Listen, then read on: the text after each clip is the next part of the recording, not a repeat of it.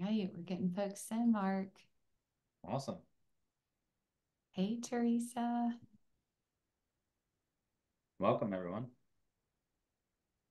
Oh, they're really coming in now. Oh, good. It must be you. Alan, Ira, Kelly, Magda, Tanya. So for those of you that see my Friday show with Rob Crispin, he gives me a really hard time about greeting everybody as they come in, but I think it's so fun to see so many new faces and or so many new names and so many friends that join us. So I have to say hi to everybody. It's just friendly. Yeah, that's awesome. But we got Alan and Ashlyn, Bridget. So exciting. Kevin, Lindsay. All right. Thanks, guys, for joining us. We we're going to kick things off. For those of you that have been a part of Sparklab in the past, you'll know this is not anything new, but I want to make sure everybody has a good sense of what we talk about here and what this is all about and why it's so important. And so, just to kind of give everybody a good sense of what we're gonna talk about and how you can participate. We want this to be something that's really interactive. So if you have questions for Mark or myself, please put them in the chat. We'd love to hear from you.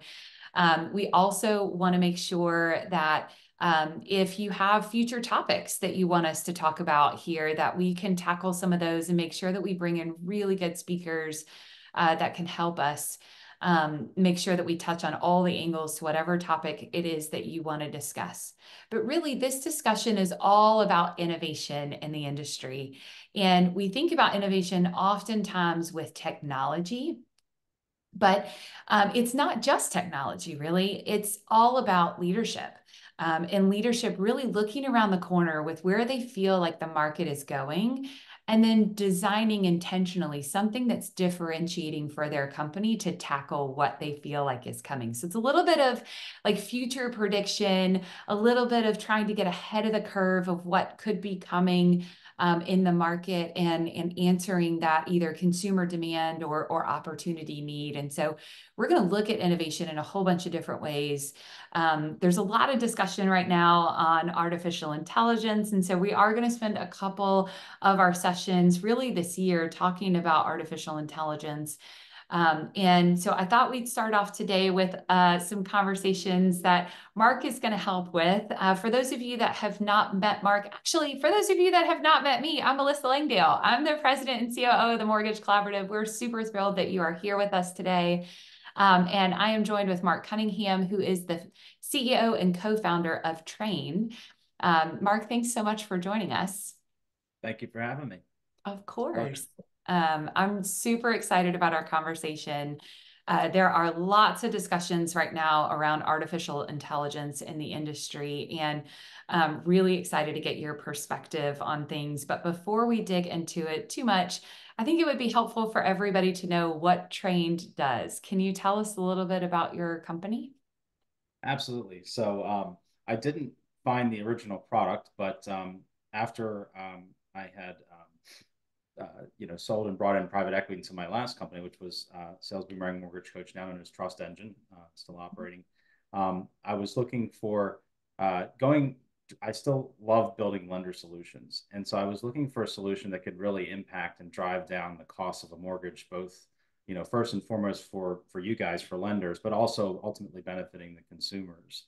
And the cost of a loan has been recorded as $13,000 per closed loan. When you think of all of the paperwork and minutia and everything that we process, and with the latest version of AI, Amazon will tell you that AI has been out for 20 years, and that's machine learning. There's a difference, in the last couple of years as far as the capabilities of what large language models and AI can do. And so finding the right opportunity to help really make an impact and a solution to drive costs down for lenders is what Train does. And so we've captured the trademark for AI mortgage manufacturing. And of course, there's a lot of great manufacturing tech out there. So we're looking to basically, implement large language models that you can initially and immediately take, ROI to your operations in, and make it so that you don't have to spend all of the dev and the R&D and the expensive people that it costs to put that kind of stuff in. So, Yeah. and then finding practical solutions, and practical means it needs to make sense from a affordability perspective to harness it. Lenders need that solution to drive down the cost of a loan, and then also it needs to drive an ROI. It's okay to brag and say you've got AI, but then what does it actually do for me? And That's that's right. what I wanted to find and help evolve in this industry. Yeah, it's one thing to have kind of a flashy object, but hopefully that flashy Yes, object actually helps you to be more profitable or gain extra revenue, right? And so, or hopefully that's what it's both. all about. Yep. And we're going to get into large language models, but I think it would be healthy just to make sure we level set. You started talking about machine learning and the differences between machine learning and artificial intelligence, really what we know today. What's really, can you break down, like in simplistic terms, if we were like to talk to our 10-year-old child about the difference between automation and artificial intelligence, like how would Hmm. you explain that to them? Okay, so automation traditionally, or over what we've seen so far in a lot of the tech that exists today, is pre-programmed, rules-based, code. I, I talk to my kid, my 10-year-old, like an adult, so forgive me if I don't say it Oh, like okay. I'm All right. talking to a child. That's all And he, right. neg- I can translate for you if we need to, but that makes yeah, a ton of sense. and he negotiates better than me, by the way. My kids do. So. I love it. But anyways, the real difference, I'll just try to say it in simplistic terms. It took engineers and a lot of human effort to continuously keep rules-based code up to date and functioning. And we're in an industry where overlays change all the time. The assembly line changes all the time. The market goes like this, right? And so you have to adapt. And then the regulations change too. And so when that happens, you have to pay engineers to change those rules.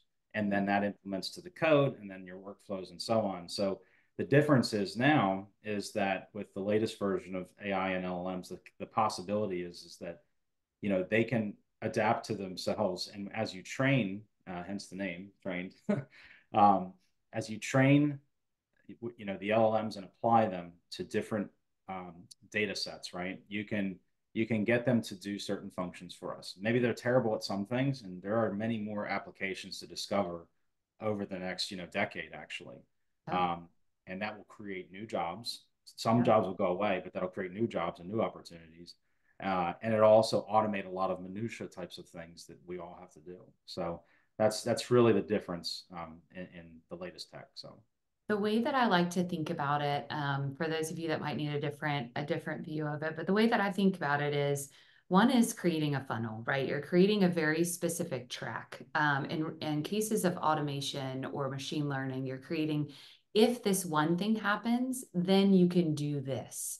And it's a very specific track that, like Mark was saying, it doesn't let you have that flexibility as a guideline changes, or maybe your business model changes and you want to go from just offering retail origination to now being able to have multi-channels, maybe correspondent or wholesale, or you want to offer different products like conventional to FHA to VA to USDA.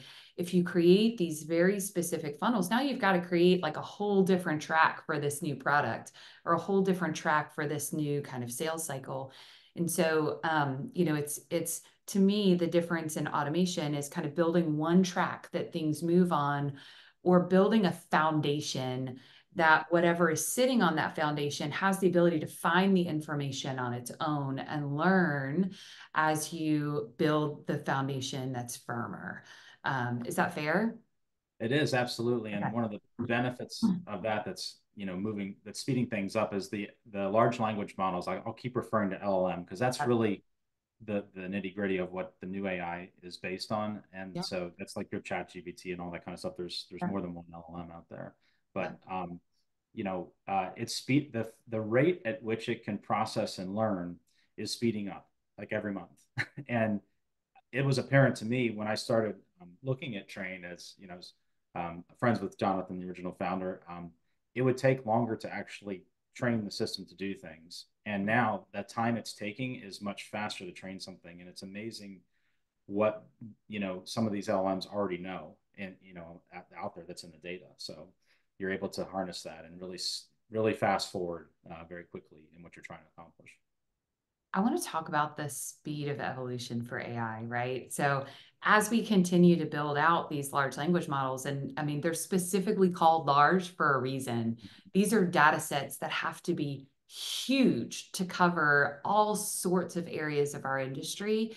And they need multiple ways to think through something. Otherwise, if you just upload a guideline set, for example, Mm, and you say, hey, I don't know, we'll call our AI Andrea. Hey, mm, Andrea, go find the guideline for how to calculate income. Well, it could pull the guideline for how to calculate income for a conventional loan, but that might be different in your specific scenario to how it would consider things for FHA or USDA or VA, for example, mm, right? So mm, it needs context. And so building out those large language models with a really big data set and then connecting all of that data intentionally is really, really important to making sure that these platforms give good information. But the more that they learn, the faster that they learn, the more they can take in, the more they can um, create solutions that are really, really more valuable for the industry. But that speed is speeding up every day. mm. So, you know, that speed of evolution, it kind of affects lenders two different ways, right? You've got some that are super excited about it and they're like, oh my gosh, this is amazing. Like, you know, if I think about the 22 years that I've been in the business and the 25 before that, that my parents were in the business, we went from an industry of taking pieces of paper that people pushed across the desk to us.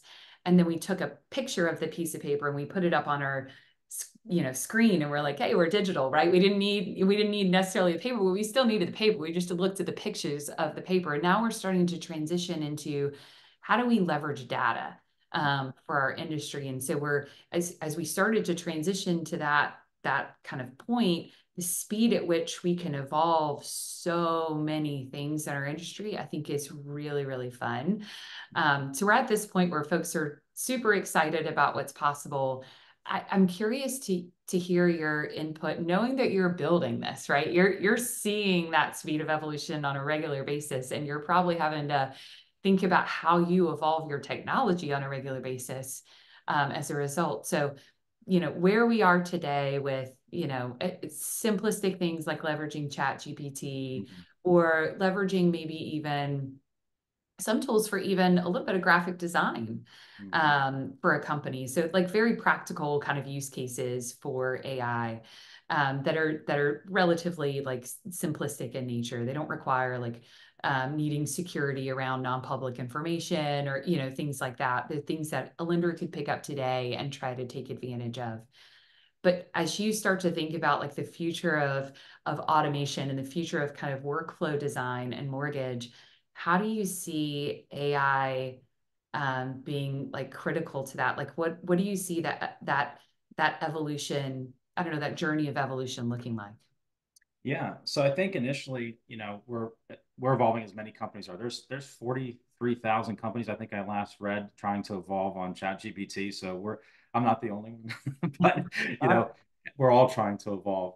But that being said, it still does take multiple technologies and layers, if you will. Like you want to set up these layers because if you take an LLM out of the box, it's gonna be wrong, sometimes even 90% of the time to start.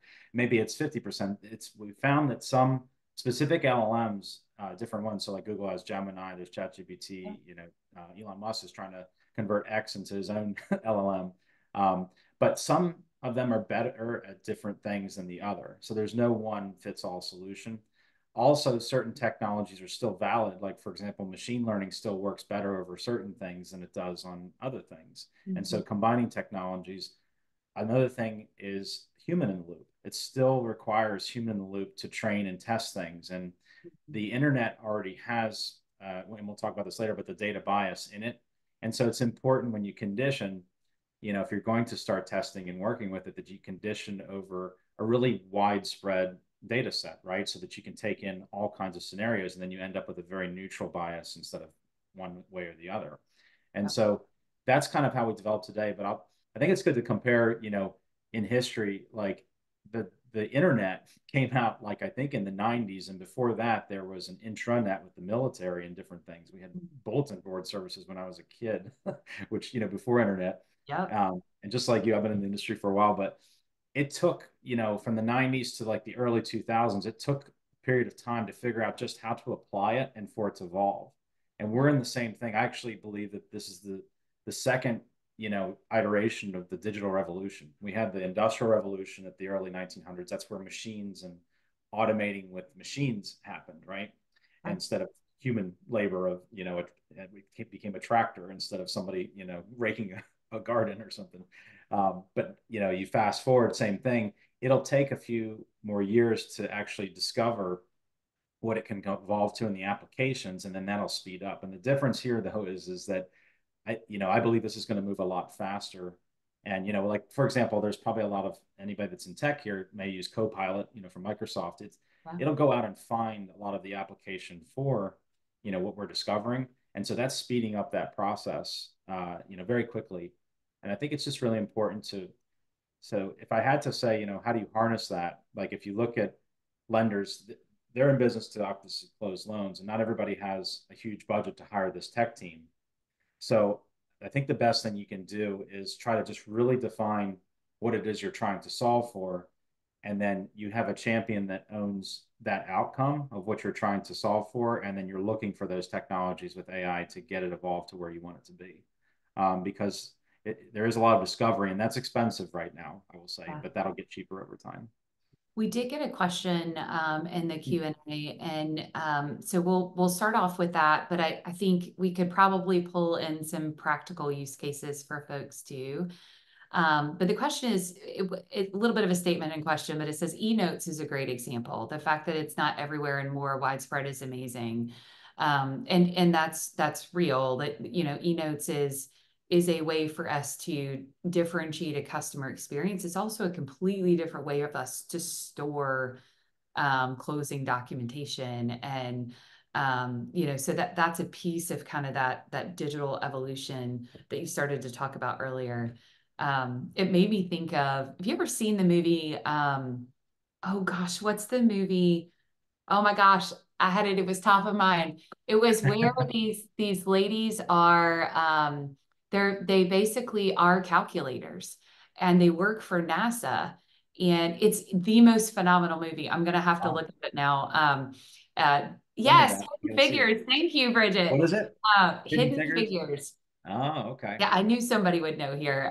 So it is this phenomenal movie about these ladies that, well, it's really about NASA, but it's this journey of these four women that work at NASA, and they get pulled into different things when NASA was very unfriendly. Women didn't have the ability. I won't say they were unfriendly, but women didn't have the ability of kind of growing their careers in the same way that men did at the time. It's an Right. old movie. But there was this group of women that they brought in like the first calculator, and it was this giant IBM machine that they couldn't actually fit through the door. It was so big. They ended up figuring out a way to get it through the door, get it into the building, and get it into this room. And then literally nobody knew how to use it. And these ladies knew that it was coming, and they had trained themselves. So it was this one Wow. lady had trained herself, and then she trained her whole team on it. And they just raised their hand and they were like, we're ready. Oh, Um, wow. I gotta so watch I that. That think, sounds amazing. That's yeah, awesome. it really is a very, very cool movie. If y'all have not seen it, I would highly recommend it. But it makes me think of, you mentioned that there's going to be some new opportunities for folks. There's going to be some jobs today that our industry has that may not be the same job in the future. And Mhm. we hear it over and over again that those folks that really um, the folks that leverage AI or leverage technology in and of itself to kind of be their highest and best use are the folks that are really going to continue to grow and excel. And so it's programs like this that make me super excited, because I want to be able to make sure that our industry is prepared and that we can really evolve together, Yeah. and make sure that we're all kind of moving forward and lowering that cost of origination, as you mentioned, for so many Yes. lenders. Um, Yes. we started to talk a little bit about, I want to get into use cases, so I don't want to veer Okay. off too much from that. but we started to talk about kind of the excitement that lenders have around the speed of evolution. There also are some questions, though, that a lot of lenders have. And so I think we'd be at a loss if we didn't kind of talk about both angles. So the questions that I hear all the time are, okay, well, what really are my risks? How am I going to be regulated with this? I just, until I know those things, I don't want to heavily invest in this area. So I want to I want to give everybody a little bit of an update on some things that we've heard. We've had some discussions with CFPB around this very specific topic. And as y'all know, they came out with a statement on this, particularly around appraisal. They were looking at it from an appraisal bias perspective. But we asked kind of a bigger, broader question of how are you looking at artificial intelligence and really how do lenders need to prepare their companies? And the feedback that we got from them was, hey, you're going to be held accountable to the standards that we hold you accountable to today, whether that is a person doing the work or whether it is automated. And so I think that's really important for us to understand as an industry is that oftentimes there's questions of, gosh, this large language model that Mark's talking about earlier, it might create this kind of hallucination, this unintended bias, so to speak. It might deny a borrower that shouldn't have been denied. Well, of course that might happen in the beginning, but that also happens with people. And so just like we have to train our people and our teams, we have to make sure that our systems are trained the right way too. And we have to have systems and processes in place to check them on a regular basis. So those of you that are in that boat that are waiting to kind of see how is this going to be regulated? What are we really going to be held accountable? I think it's really important for you guys to have a good sense of that. But I want to talk a little bit about, I started to chat about hallucinations a little bit. Mark, I know you being knee deep in building AI yourself and leveraging those large language models as you're working with lenders on a regular basis. How do you help them to make sure that the solutions that you're providing are minimizing that kind of risk of bias that can naturally happen as you're building these things out? Absolutely. Yeah, that's a great question. So you definitely need multiple layers. You can't just go ChatGPT application because you're going to have a higher rate, and there are hallucinations. They happen almost in every scenario. And we haven't even gotten it down to where there's 100% no hallucination. So you need multiple layers and audit layers to catch that, and however you're implementing that. And I think that that's important to realize. So there's the audit component piece of it. It's also, what are you solving for? What can the approach we've taken is what is the low hanging fruit that isn't going to cause a buyback, right? That's That right. is causing so much minutia. If you could free that up, lenders are already down to their core best staff now because of, what we've been through. But those are the leaders of the companies. And if they could be put and tasked towards the growth of the company and kind of maybe get rid of 20 to 30% of the minutia and all the repetitive stuff that Jane, Jim, and Jack have to all look at. Why do they all have to look at that? Why can't it just be looked at once and then it's got one set of eyes instead of three set of eyes? So it's that kind of approach concept. And then the way we approach it is that if you've got a checklist of items, let's get practical. Let's say a loan takes, this many hours to process, and you've got a list of 200 items. If AI could knock out, say, 75% of those items, but you got the most critical that human still looks at in your decision making, anything that's a buyback risk, anything that's keep that for now. As Yeah. we evolve and get rid of the low hanging fruit, the minutia, that frees you up to focus on that. And then the result is that you can do more loans. You can increase your throughput of funding velocity. You can shorten your days on warehouse cycle. You can then take that all the way down the loan life cycle, which goes into title appraisal, secondary servicing, capital markets, GSE, and all the way. And then those costs need to get passed back, in our belief, to the originator because they pay the most. So that 13,000, they bear most of that. I think if you break that up, 11,000 is the originator, and then the other $2,000 is the other companies. It's So not 11,000, but it is a large portion of it's a the lot. Yeah. cost of origination. We do all know that for sure. Yeah. It's but there are layers to the cost of origination that outside of the actual, a sales compensation. And that can be everything from, Right. buying a lead in some cases if you're consumer direct to, and including kind of your sales compensation in You there can to, apply at both ends. You're right. Exactly. I yep, was talking mostly about the manufacturing side, but absolutely. yep, yep, for sure. Um, Yeah. So, having layers to address that. If you think about like why does bias exist, and I think organically, unfortunately, in the first place in data is that people make decisions. We are wired to make decisions based on survival. And yeah, so if a paycheck is survival or funding is survival, yeah, there might be quick decisions made, not even intentionally, based on however people think in their mind, right? And so data has captured that. yeah, And I think AI actually gives the opportunity to level set, put the data set back in, make sure it's broad enough so that it is inclusive of all opportunities and everything, right? And you yeah, you can retrain over that total inclusion, and then you create this, at least there's always going to be some bias, but you can actually reduce the bias and all that. And then when you look at like appraisal, as long as your mission isn't to fraud appraisals and fraud customers, then you're not going to train the AI that way. You're going to train it against what the regulatory is supposed to do. And an even better thing is that as regulations and things get documented out there, well, guess what? The LLMs will pick that up faster than we can even like interpret that yeah, stuff. yeah, And it'll start including that. And then we get a chance to audit that. And it's like, oh, yeah, that is correct. That just came out. yeah. So it actually presents an opportunity to move faster in adoption of the things that are going to change continuously into the industry. Okay, I have another question, and it's not on our list. Are you okay if I go off of our list a little bit? Yeah, I always go off the top of my head. So, Okay, good, good, good, good. So, I used to when I was leading a mortgage company, I used to do actually annual like leadership retreats. mm, And we would go through and I had this exercise where I asked everybody to find the duct tape. And it was really the pieces in our process that we had said, oh my gosh, I got this audit finding, or oh my gosh, I got this like, repurchase request, and I really need to like, tighten up this one part of the process. And so, yes. we put this duct tape on it, right? We'd find this Mm, solution that solved that one little piece of the process.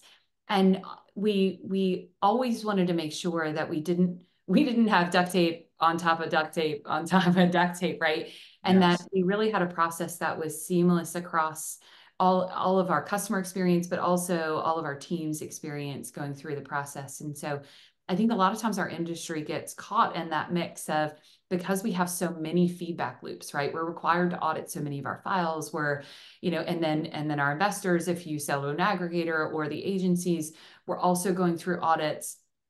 And so we're having to, and regulators are having to respond and react to all of those feedback loops on a regular basis. And it's easy for us to find little changes that we can make, and we put little parts of duct tape over our process. So as you think about AI, like how does it solve for that? How does it find the duct tape? How do you eliminate maybe needing duct tape at all? That is awesome. I love your analogy, Melissa. That's fantastic. And you're hitting a great topic. So thank you for that. So a lot of, I talked to a couple of our clients about this, and think about how many second check processes were Yeah, implemented into your workflow because you had this really bad thing that happened. And you're still paying for that probably in touches, reviews, people, and maybe even tech stack costs. yeah, And maybe the chances of that actually happening are so low, but it was so bad at the time it happened, you're just paying for it forever now because it's in your workflow. So that's a piece of duct tape that would stack on each other. yeah, And the reality is how do you really know where your bottlenecks or where that, still applies, or maybe the regulations have changed, it can be yeah, applied differently. You got to start with the data, and you got to get that out of your current workflow and assembly line to understand where the bottlenecks are. And I try to give something similar, Melissa, like duct tape. Um, the C-suite within the company, they see the biggest problems and they put out major fires. And hmm, to them, that might be the biggest delays in their company, they think, but they haven't really seen the data stacked up against itself, so yeah, against the actual assembly line. How long does it take in this segment all the way across the board? And if you yeah, could get that data level, which you have access to your logs, it's hard to get out of your system, but when you look at that in a big picture, you can say, hey, we've got really these bottlenecks here. Maybe we don't need that second check here. Maybe it could actually get caught at the end of this process before it funds, or maybe it could do here. And I think it's worth always looking at that as you evolve your assembly line and your tech stack. And so that's where AI can look at that and start to give you what would be more efficient. They're using it in science and disease research now. We can put out, hypothesis on a cure. And it used to take humans all this testing physically to test which one could work, and you had to kind of guesstimate which one might be a good approach. Now you can simulate that approach, right? And then out of that, get the top 10% simulations and just try those instead of all 100. Same thing on a loan file. It's the same kind of approach. And so as we start to shift our thinking towards that, as we see more application for AI, that's really a big opportunity around the duct tape analogy. So I love that. Okay. I want to talk to you more about this. We might have to schedule another Sparklab because we are all up at time today. oh, that went Thank fast. you You made guys it so so much easy. for joining us. Mark, thank you so much for joining me today. Before everybody leaves, though, if this has been valuable, this is something super new, and we are on a mission to make sure that the industry knows about all of the innovation that's happening and feels super confident and comfortable in navigating that for their companies. So share it with your friends. We'd love to have them join us as well. And we'll see you again here next month. We have a fantastic lineup of speakers all planned out for the rest of the year. So can't wait to share that with you guys too. Mark, we'll get you set up and we'll continue our conversation around the duct tape. Awesome. Thank you, everyone. I really All appreciate right. it. Thank you, Melissa. This was an honor. Really appreciate it. Great job. Thank you so much, Mark. You too. Have a good one, everybody.